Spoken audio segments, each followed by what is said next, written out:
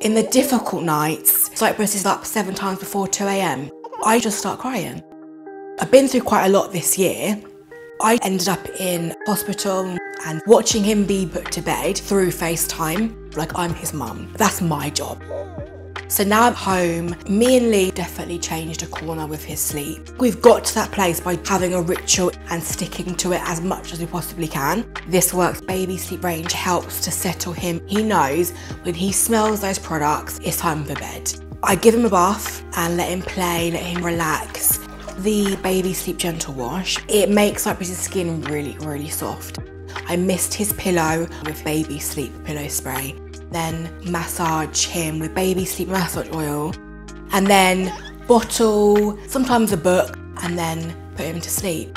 Having a routine for him and me just helps us massively.